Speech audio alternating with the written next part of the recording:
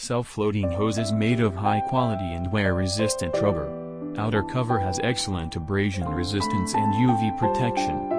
The outside of the tube is wrapped with buoyancy material and covered with a protective layer. Normally, floating dredging hoses are used with dredgers for silt or gravel's conveyance.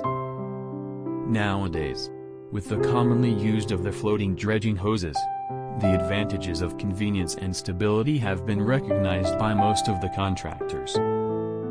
As shown in the video, our self-floating dredging hose is working. They make use of its own buoyancy and are used in conjunction with the entire dredging pipeline to dredge lakes and channel.